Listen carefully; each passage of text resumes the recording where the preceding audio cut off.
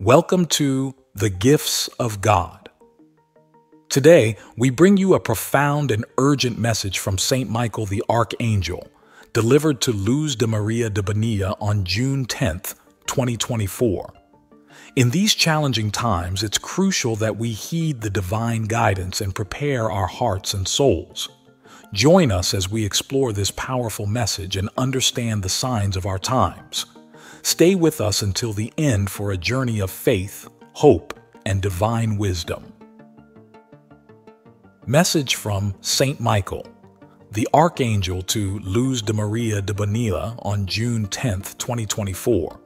Beloved children of our King and Lord Jesus Christ, I come to you, sent by the Most Holy Trinity. You will receive our angelic protection whenever you invoke us. As children of God, all humanity should heed the signs and signals of these times. At the time of the Tower of Babel, cf. General 11, 1:9, human ego had grown so much that people believed they could reach God, leading him to scatter them and cause them to speak different languages. Today, humanity's ego has again grown, but now it wishes for God's absence in every person's life. This will bring great suffering, not as with the Tower of Babel, but through the consequences of human actions. You will groan and cry out for divine help as the weapons created by man turn against him. Fire will fall from the sky, spreading across almost the entire earth through nuclear energy. Human pride seeks to continue dominating the earth, aiming to govern everyone and fulfill its desires globally. The righteous one among the righteous will come to separate the wheat from the tares, cf. Mount 13:24-30, to divide light from darkness. The angel of peace will arrive after the public appearance of the Antichrist. He will be sent as a great act of divine mercy by the Most Holy Trinity. He will call humanity back to God, and despite the fury of the Antichrist, he will not be defeated. He will be slandered but will stand firm, for his presence will evoke either pain or happiness in people's hearts based on their deeds and actions. His holiness and truth will be like a sword, challenging those who seek to destabilize the mystical body of our King and Lord Jesus Christ. The angel of peace is a human being. He is not Elijah. He is not Enoch. He is not John. He is none other than the angel of peace himself. United in love, I urge you to dedicate June 13th to the angel of peace. Pray in spirit and truth. Pray, children of our King and Lord Jesus Christ. Pray. The United States and Russia are so close that one misstep could ignite an uncontrollable war. Pray, children of our King and Lord Jesus Christ. Pray. Tectonic plates are shifting powerfully within the earth. Magnetism is drawing unexpected large meteorites toward the earth. Pray for Bolivia and Central America. Pray, children. Pray for Jamaica. It will suffer. Pray, children of our King and Lord Jesus Christ. Pray for Argentina.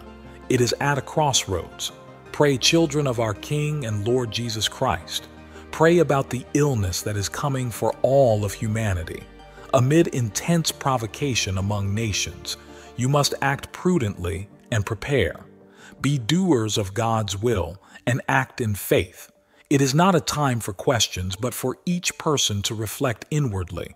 What am I like? Strive to become more spiritual each day. Each person will find their own way toward communion with God's will. I protect you with my angelic legions. Saint Michael, the Archangel, brothers and sisters, we find ourselves in a period marked by profound sorrow and anguish, as countless lives are lost to the ravages of war. This immense suffering, inflicted by relentless conflicts, stems from the overpowering ambitions and self-interests of nations. Humanity, consumed by the insatiable thirst for power and dominance, has become blinded to the true essence of our existence. The madness of power has led us astray, creating a world where peace and compassion are overshadowed by violence and greed. In these tumultuous times, it is imperative that we turn our hearts and minds to the divine. The Third World War, with all its devastation and chaos, will ultimately be halted by the merciful hand of God. Yet, this cessation of conflict will bring to light a deeper, more profound suffering, the anguish of our souls, which have long been indifferent to the divine calls for repentance and transformation. This spiritual pain will serve as a stark reminder of our neglect of the sacred and the holy. We must come to a profound understanding that God is the supreme ruler of all creation. We are but His humble creatures, designed to live in accordance with His divine will. The Trinitarian will of God reigns supreme, guiding the cosmos and our lives towards His ultimate purpose. It is time for us to recognize our place within this divine order and to submit ourselves fully to the sovereignty of our Creator. Let us bend our knees in humility and devotion, embracing the supremacy of God's will in our lives. Through prayer, adoration, and sincere repentance, we can realign ourselves with the divine plan. As we navigate these challenging times, let us patiently await the coming of the Angel of Peace, who will herald a new era of divine mercy and restoration. This holy messenger will guide us back to the path of righteousness and love, helping humanity to heal and rebuild in accordance with God's eternal truth. As we move forward, let us remember that our strength lies in our faith and our unity. By coming together as one, under the banner of God's love, we can overcome the trials that lie ahead. Let us support one another, showing compassion and mercy, and reflecting the divine light in all our actions.